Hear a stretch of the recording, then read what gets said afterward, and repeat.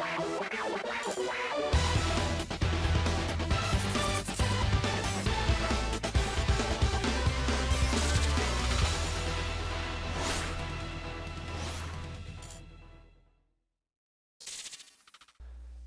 everyone, how are you doing? This is MD Tech here with another quick tutorial. Today I'm going to show you guys how to resolve issues you might have with blurry text on your Windows device. So pretty straightforward. If you're experiencing display issues like the font doesn't appear crisp and sharp, this tutorial, like it normally would, this tutorial will hopefully address that problem. And we're going to pretty much start by opening up the start menu, and we're going to type in clear type. One of the best results that come up should be adjust clear type text. You want to left click on that.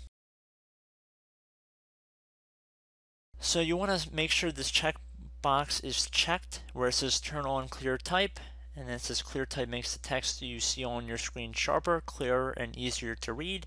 If this is not checkmarked to begin with, you probably have an issue, and this will resolve it for you just in itself probably. So make sure that's checkmarked, and then even if it is checkmarked, you can still select next here. It'll give us options to select the text sample that looks best to you.